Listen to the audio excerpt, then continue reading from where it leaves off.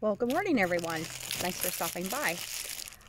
Just have a little bit of mail here that I received from a fellow homesteader. And I'm very excited about this because the weight of it, I knew what it was. I'm pretty good at guessing presents, and I do love my books. This one I had read while I was watching somebody's property and fell in love with it.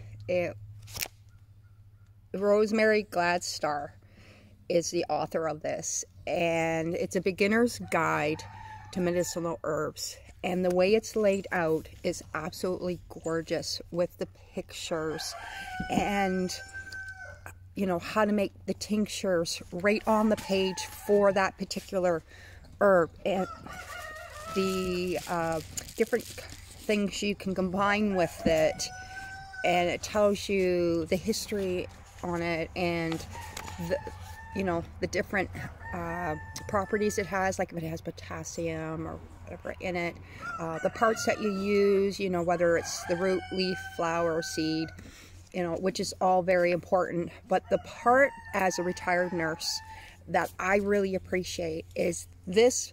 Well, there's several parts. This book is laid out like my textbooks from when I was in school, and you can go through, and your important parts are always in. It's just a little tip on the sides in the color sections. They didn't just do it for aesthetics. It's also because they want to draw attention to what is very important. And if you can only remember certain things on that page, if your only takeaway on that page is in those few words, because they really condense the wording down as well. In summary, if you were to write a test or an exam, or to repeat it to somebody, and if they ask you a question on why should I take this, what is it good for, what are contraindications, safety factors, key constituents, parts, you would be able to probably remember 4 or 5 of those things that are important, and then you just build on it. But the book is so beautiful. Like for the elder areas, they show like the pictures of the flower, which is very important with that one because of the umbrella like flowers, but they have to be flat across the top, right? And then what the berries look like. Absolutely gorgeous book. I cannot recommend it enough. And getting it as a gift as a surprise, because it was on my wish list, even better. Now another parcel came in too, which is amazing, very unexpected. It came highly recommended, actually by my sister. If you don't know who she is, that's Cindy Squirrel Off Grid. Go check out her videos, hit like, subscribe, follow. She has a wealth of knowledge that, it's the depth of it is just amazing, and she actively builds on it through research, a lot of research, which is really important when you're a forager, when you're a gardener, anybody that's homesteading, always adding to your information.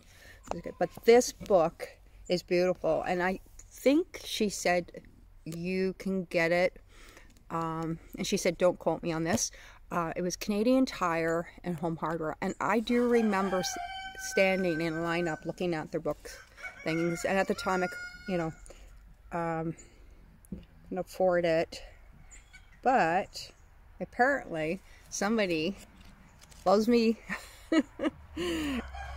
and very much, and knows me, and sent this to me, and I'm forever grateful. It's nice that they did it. I love that they did it, actually.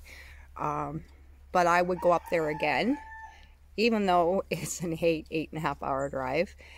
I would go up there again in a heartbeat to watch that person's homestead, because it was so peaceful and I knew it was like the only way they were going to be able to get away to a very important family reunion. Like, it was basically a once in a lifetime reunion that also involved my parents as part of it.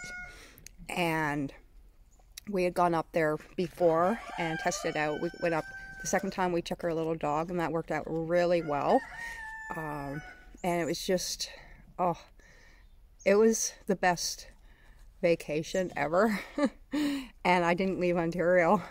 Even, you know, there's lots to love in Ontario. There's lots to love in Canada, and I'm sure other parts of the world too.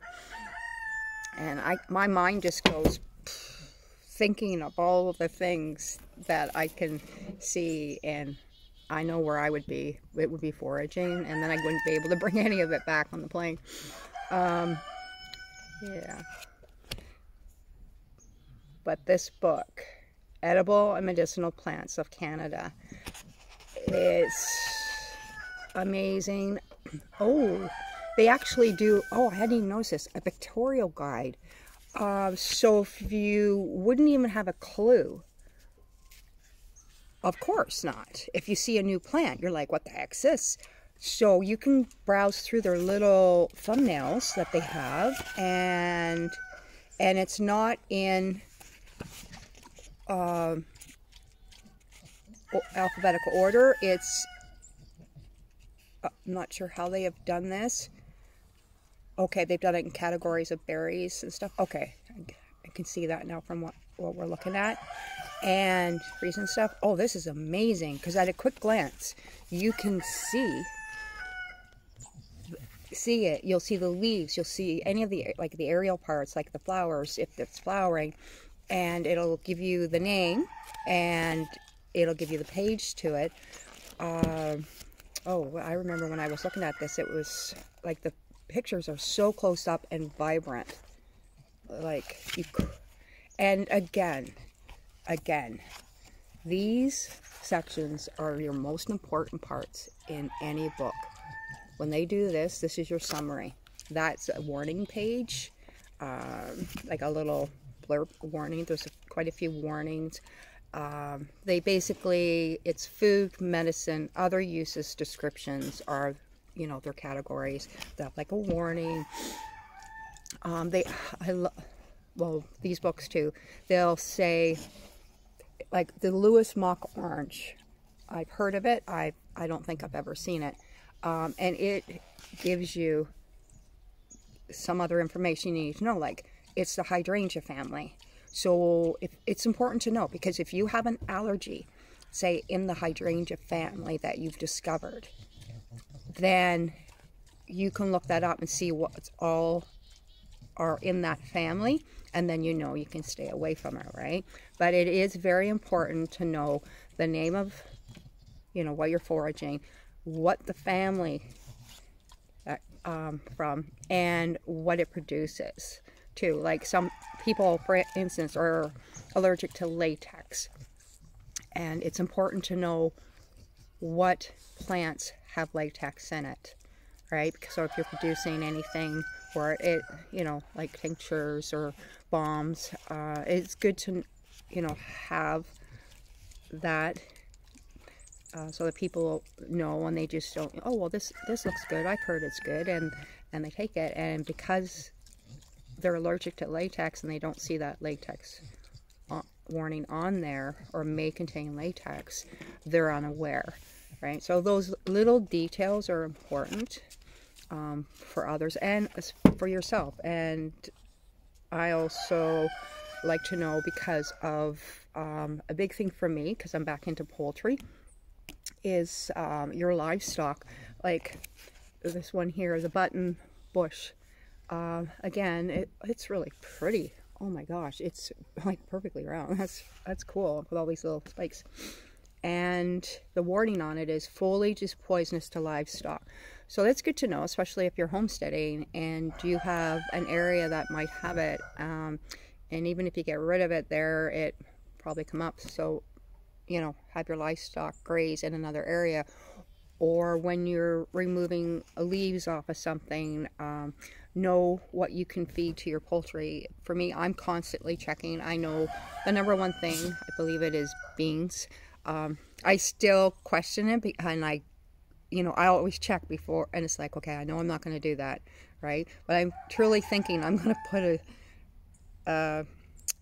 like a thing on the door, because sometimes we have people come and feed our chickens for us for way overnight or two, and post a little note there, do not feed.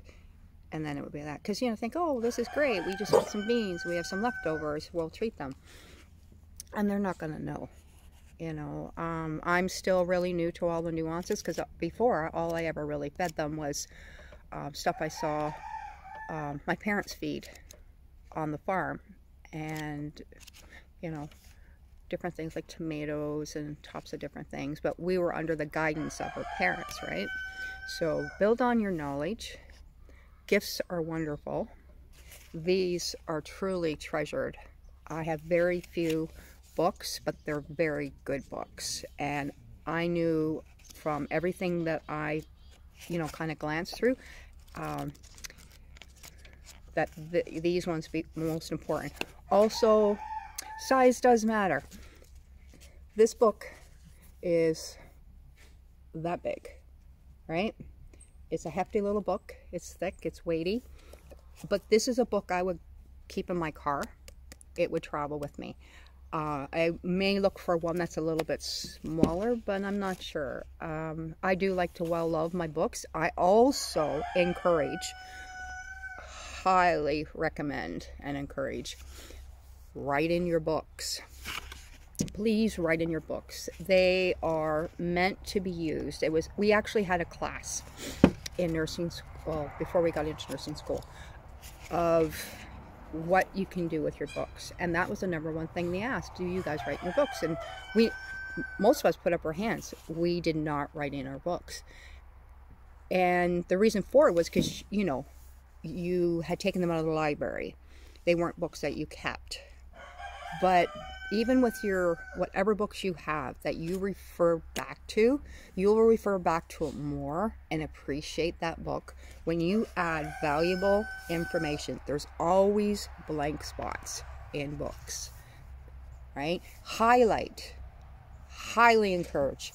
Highlight. Because when you're in a flip it through and you're on the road and you found something, you'll glance in, you'll go right to the pertinent information, and you'll go, oh shoot, I can't harvest that now, I got to do that later.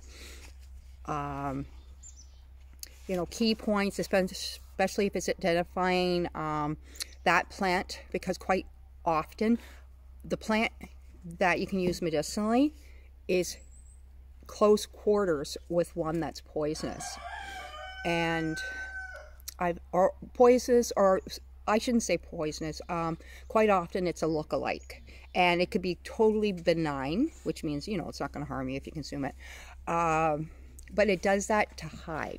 And I think it's because a lot of times that plant that you want, I discovered it here in Dufferin County in Ontario, wild lettuce likes to hide with sow thistle, and sow thistle is very prevalent, and there's a lot of it around, and the wild lettuce will hide in with it, and there'll only be a few plants of that wild lettuce, and you'll see everywhere sow thistle, right? So it's almost like a protective feature. I could be totally wrong. That's just my take on it. And once my eye was trained to that, I could spot it like 50 yards away, basically, over the other. And you will find that as you go along with your different foraging, you'll know by your tree type, everything, the more knowledge that you build on for each plant, the quicker you'll be able to identify it, to speak up about it. You won't hesitate. You'll know that your knowledge is in fact. A lot of my knowledge isn't in fact, and I'm going to be upfront about it, right?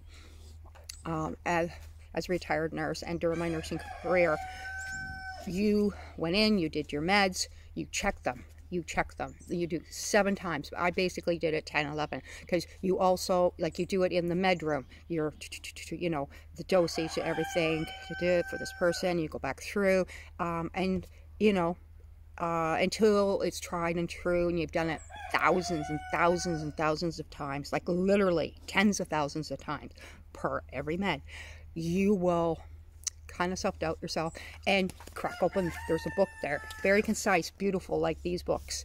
The med books are amazing, and you will go through and see that information and give you what you need to know to go, okay, this is the facts. Yep. And then you go in and you check with the person, you know what that person's allergies are, and because you're following orders, right, with that. But for yourself, and with foraging, start with yourself, and then somebody else in your life. Find out what their, you know, their allergies are. Kind of work around it. Find out, you know, they're different types, like if they're a hot personality or a cool personality, dry, well, and body type, dry or moist. And it's something I've been working on, and I need to develop my information on that. Yeah, and then know what works for me tea-wise, and, you know, the leaves that I forage and what I focus on. So I've uncovered like another whole layer of information that I use for myself. Okay. Yeah, and you know, it's something that is truly a blessing in homesteading. Day-to-day use. Homesteading is everywhere. You can, you know, you kind of think of the mindset homesteading means all these different things. Even if you start with one thing, and if you're in a city or a town and you're foraging, get yourself a really good book. If you can't afford it, go to the library, research them, check online. Something physical in your hands, though, is wonderful. I do like to Google a lot of things, but that's not always available to me when I need it out somewhere. And to be able to have the plant in your hand and actually reference it right against a picture is amazing. So, thank you very much for the Cindy Squirrel off-grid that I went and with the hubby and the dog and homestead sat and had a great vacation. I never felt so relaxed in years, even though there was, you know, bears in the woods, which we didn't see, but they're there, and different things like that that you're aware of.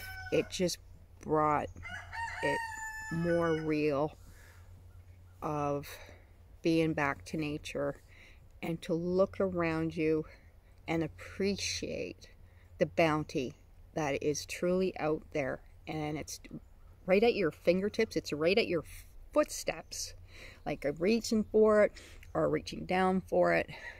And hey, foraging can not only be great for you and on so many different levels of firing off different parts of your brain, helping your health, putting aside teas, you know, for the winter. Again, you know, no matter where you live, if you live in, you know, in a town or city, and you go out and you're out in the country, you take those drives and you start teaching yourself, you know, one thing at a time and building your skills. See if you like it. See if it works for you. Talking about the parts of the plants that you're harvesting, right? And it's just such an amazing thing. I find it really grounds me. I like to do a lot of grounding when I get wound up and anxious. And some days that's, you know, unavoidable considering what's going on in the world today. Go out for your walk and take in what is around you and start questioning your where, what, why, who, you know, all your W's. How does that work? Why is it there? What will it do for me? You know, start asking those questions. The best teacher in the world is yourself, and be proactive on it. And nobody is ever 1,000% an expert on anything. They are always learning too. And, you know, take that into consideration. Just, you know, Google can steer you wrong sometimes. Because some people, you know, interpret things not quite correct. But find your credible sources. Check out the reviews on them as well. And get out there and forage one thing at a time and build on that. And you'll be amazed at what that will do for your life. Love you guys lots. Talk to you later.